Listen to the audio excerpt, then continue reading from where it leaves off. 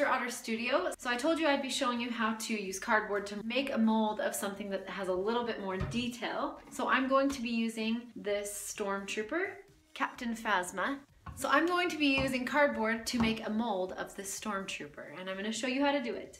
So all you need is the object that you're going to be molding. Now you want to mold something that won't soak up the water, so plastic works great. I wouldn't be doing this of like stuffed animals or anything like that because that will soak up the water from the cardboard. So you need some cardboard, and I'm going to be using rubber bands to hold it on. Okay, and the next thing we're going to do is soak our cardboard until it starts to come apart. And I have a small sink, so I'm probably going to be breaking it into pieces.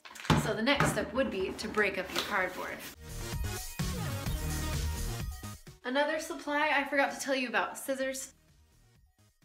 Since we're using scissors, I would ask for an adult's help.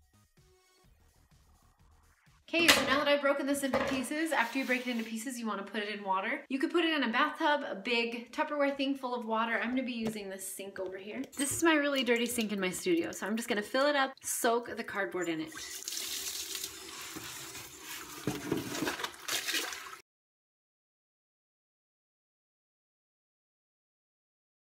So my bottom pieces are pretty much already ready, and you can tell they're ready because they're just coming apart. There's 3 layers. There's like this middle waffly wavy layer, and then the layers on the sides. I like this top layer, so I'm gonna use this layer to wrap around. So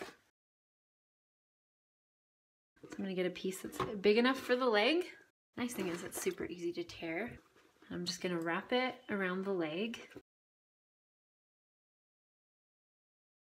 Okay, so to hold it on there, I'm going to use a rubber band. You have to be careful because it will tear really, really easily. Now I kind of want it to have these different grooves, especially like here on the knee. So I'm just pressing it in there. Then I'm going to use a rubber band to hold it down here. So whatever you're molding, you know, just choose nice points to secure it on. It's almost like you're kind of sculpting with it, just trying to capture these little details.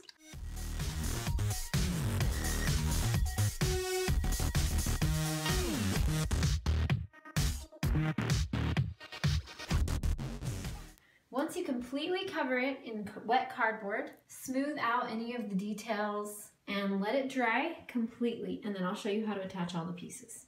Alright, once your cardboard is dry and you're ready to take it off of whatever you've made a mold of, first take all of the rubber bands off, or whatever you've used to hold the cardboard in place.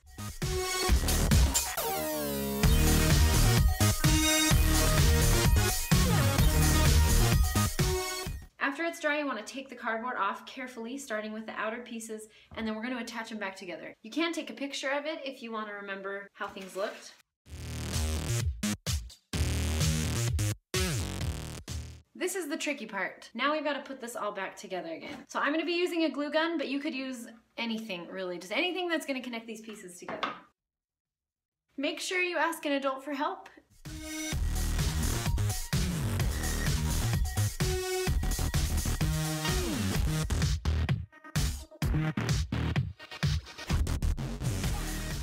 So here is the Stormtrooper, Captain Phasma, made out of cardboard, and it's pretty sturdy. As you can see, I can just flip it around. Wait, this is an awesome way to use cardboard. I mean, you can make so many different projects using this. You know, you could make something new instead of just copying something. Maybe you could use a few different found objects and put them together. I just think that a lot of people overlook this cardboard molding. And cardboard is plentiful. There's usually a lot of cardboard around, and I think that it has some really cool results.